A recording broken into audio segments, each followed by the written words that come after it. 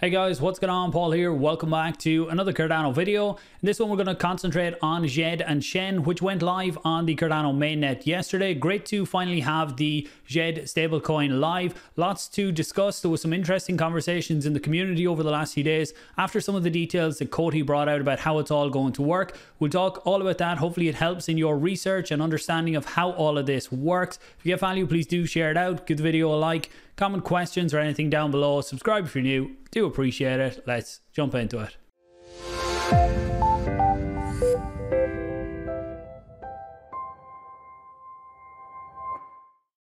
Okay, timestamps below as usual. If you look here, you can see that on the DJED website, we're now gone to mainnet, and Nami is still the only wallet that you can interact with. I know they are working on other wallets, but I think most people will generally interact on DEXs and centralized exchanges the same way with USDT or USDC, which are the biggest stablecoins, that generally people will interact with them on DEXs or exchanges rather than going directly to the contract or to the source to mint and burn them.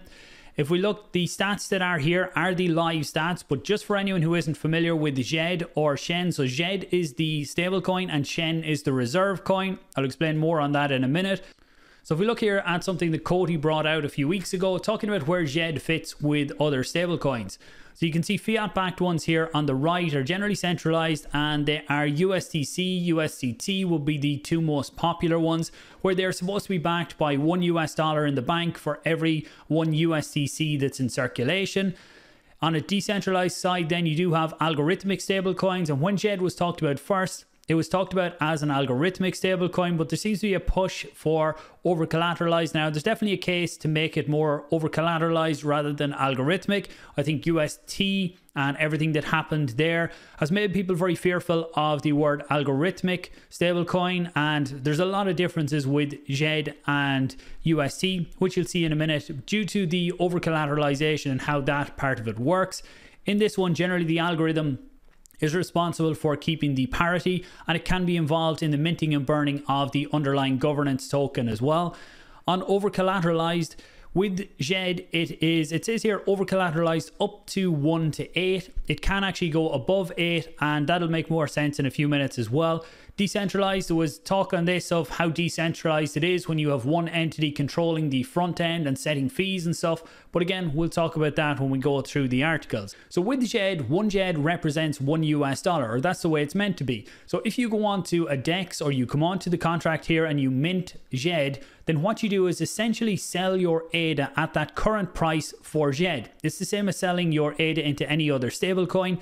With SHEN, it works different in that when you sell your ADA for SHEN, you're really hoping that the price of ADA goes up, because if the price of ADA goes up, that means the reserve that is sitting there to back DJED and SHEN, that means there's less ADA needed to back DJED, which means that the price of SHEN in terms of ADA should go up as well. And I'll explain a bit more on the different cases or circumstances where the price might change there, but that's essentially what it is. Now, when you hold SHEN as well, there are risks that if the price of ADA drops, or if people mint a lot more DJED than SHEN, then the collateral ratio that's there will be enough to support DJED, but to support all of SHEN, then the price could be really affected there. And again, we'll talk about the different cases on that.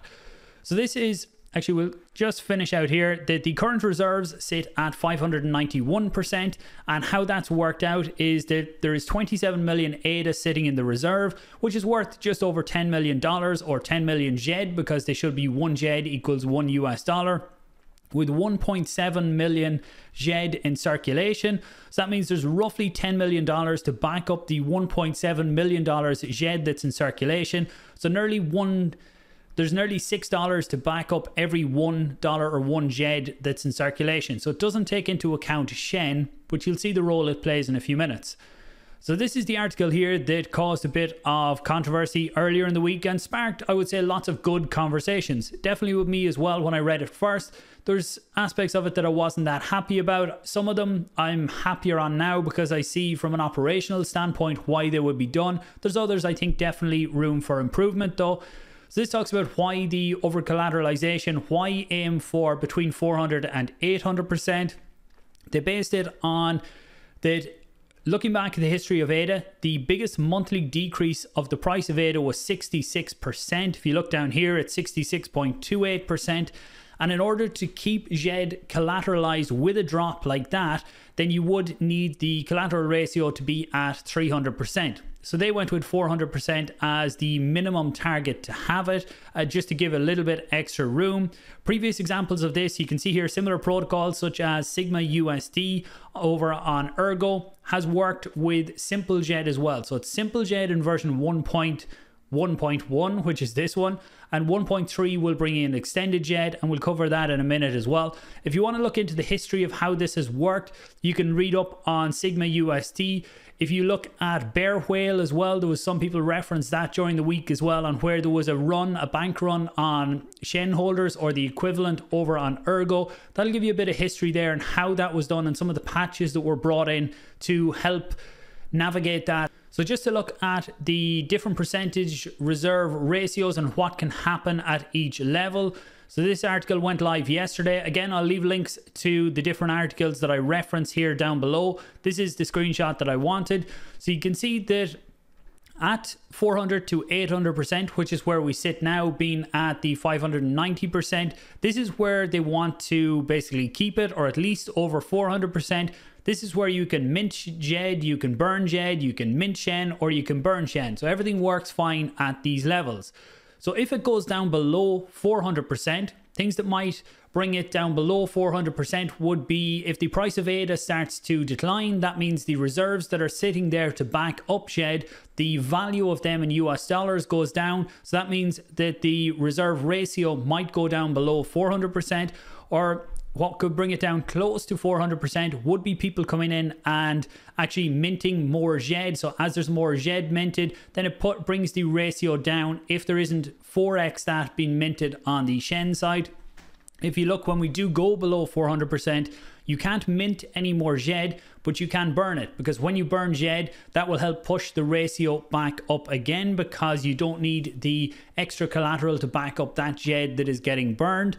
On the other side of the scale then with Shen, when you go below 400%, you can mint more Shen, but you can't actually burn Shen. And this is the risk, or one of the biggest risks that comes in for Shen holders, is that below 400%, as you can't burn it at the smart contract, you can, at any stage, you can buy and sell over on DEXs. We'll cover that towards the end. You can buy and sell over there, but if you can't actually burn at the contract and you need fairly fast liquidity, that means you might have to sell at a discount over on exchanges. If the ratio went a decent bit below the 400%, so if the markets are going down, then that's where you might have to sell at a fairly decent discount on DEXs. So if you're getting into it, make sure you get in knowing all of the risks and the rewards, because there are some. If the price of ADA goes up, that's going to help, as well as staking rewards are paid out to Shen holders, which we'll touch on in the article in a minute. If it goes above 800%, so the initial slide that I showed you mentioned 1 to 8, but it can go above that 8x collateral. And at above 8x or 800%, you can mint DJED, you can burn DJED. And on the Shen side, you can't mint any more Shen, because they don't want to flood the market with Shen and dilute the value for Shen holders. You can burn Shen when it goes above 800%, and burning Shen would pull the price, or pull the ratio back down under 800%. Things that would make it go above 800%. So this is a question I got yesterday. So I took this screenshot when it went above 800%. It was at 803. And the reason for this was they allowed you to mint Shen up to 800%. But then the price in the market, the price of ADA, started to go up. So that's what pushed the reserve ratio back up over 800%.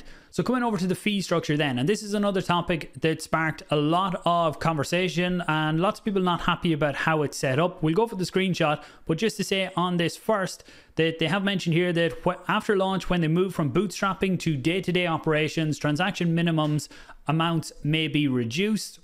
So if we look at the minimums here, for DJED, you have to mint a minimum of 5,000 DJED when you're doing it at the contract. And with Shen, it's a minimum of 5,000. Burning, then you can burn a minimum of 1,000 DJED and burn a minimum of 2,500 Shen. So the fees on this as well are set at 1.5%. So every time you mint or burn, you pay a fee of 1.5%. This 1.5% goes back into the pool to help push the reserve up, and in turn helps Shen holders because there's more ADA there to collateralize, because the fee is taken when you mint or burn Shen or DJED. So it just adds a little bit extra ADA into the pool. I would like to see this maybe reduced in time as well. Maybe 1% could be achievable. When you look at extended DJED, that's when dynamic fees and things like that will come in as well. I'll touch on some of the points of dynamic DJED as well. If you come down here, then there's one other fee that there was lots of questions about, and that is on DJED and SHEN operational fees. There is going to be a 100 ADA fee which is paid to Coti. So Coti take this 100 ADA on every mint or burn of DJED or SHEN. They take the 100 ADA, they convert it into Coti, and then they put that into the Coti reserve. So those people saying that basically when you mint and burn DJED or SHEN, what you're doing is giving ADA up to be sold to Coti to be taken into the treasury. But in turn, in time, that will change to a 0.5% fee. It was meant to be a 0.5% fee, but they couldn't implement it in simple DJED due to some technical reasons for the start. But in time, that will be 0.5. So then on to staking. So staking wasn't meant to be a part of version 1, but they have put in They've put in one type of a technical setup, and there are some reasons for doing that. It has sparked some controversy in the community of the pool they chose and the fees and things like that. We'll talk through it here. So the immediate technical setup will be temporary. One thing that is really missing for them is multi-pool staking. So with Cardano right now, when you want to stake a Cardano wallet or a Cardano contract, then you have to stake that to one stake pool. So once they have multi-pool staking, they'll be able to support a lot more pools in the ecosystem. Before now, it has to be staked to one pool. So initially they're going to be staking to Wave, and that did spark some controversy on staking to a pool, staking to a group that has a massive number of pools currently, but that will be changed in time and you'll see that. So long term, it will be where when we get multi-pool delegation on Cardano, then they'll be able to delegate to multiple different pools. And initially, or in the short term, in a couple of weeks, they say here, a dedicated and private pool for DJED will be made available with much lower fees, because the fees was definitely a hot topic. Wave were going to set the fees at 8%, or they did, but they have pulled that back to 5%. They are going to be putting up a 11 million, I think it is. This is the pool here on pool.pm. You can see they have a pledge of nearly 11 million, which should make up a small bit of the extra fee that they have. But it will be good to see when they do implement their dedicated pool and long-term getting multi-delegation so that they can start supporting different pools within the community as well. So I'll leave links to this address down below for people who want to dive a bit deeper into it or maybe track it here as well. So that was on staking. Then looking at the rewards that this pool receives, what actually happens to them. So delegation rewards will be automatically distributed to eligible SHEN holders and that held SHEN during the epoch for which the rewards are distributed. So if you look here, they will be taking snapshots. They say periodic snapshots. I haven't heard of how often they're going to happen yet. As I get more information on that, I'll let you know. The rewards then from the pool, every fourth consecutive epochs, so roughly every 20 days, the rewards that were earned will be airdropped to SHEN holders. If you look here, there will be this section, I haven't seen this page yet, where you'll be able to go in and keep track. If you're a SHEN holder, go in and keep track of what rewards you have earned and what epoch they were for. You don't have to be delegated to any specific pool with the SHEN that you hold. You can see in whatever stake pool you're in, the rewards will just be airdropped there. And you can see here, all SHEN holders get delegation rewards, regardless of whether they minted SHEN on the platform or bought on a DEX or centralized exchange, as long as it sits in your own wallet. I did see something about that if you provide liquidity and it's sitting on the exchange, then you won't be entitled to the staking rewards then. So the operational fee then, we talked about the 100 ADA already, which is on minting and burning DJED or SHEN that goes to Coti. There is also 25% of delegation rewards are going to go to the Coti treasury as well. I think this part here is a bit high and hopefully we see this reduced. So 75% of the rewards go to SHEN holders, that's through the airdrop. But in the future, I would like to see this come down. They talk about here about the 0.5%. So this is the overall operational fee. This was the initial plan. So if they can bring this part in the future, we wouldn't see the 100 ADA, or hopefully we wouldn't see the 25% on delegation rewards. Or if we do see something on delegation rewards, hopefully it's a lot smaller than 25%, because that definitely is a bit high.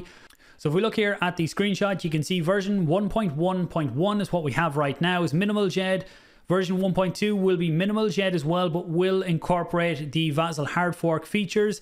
And 1.3 will bring in extended DJED, which brings in more security, dynamic fees and prices. And they want to also bring in this version multi-pool delegation. So that would mean delegating to multiple pools in the community. They also say here about future plans to add other assets aside from ADA to collateral, maybe wrapped Bitcoin or wrapped Ethereum. So we'll see where that goes. But for now, I'm quite happy to have it as just ADA.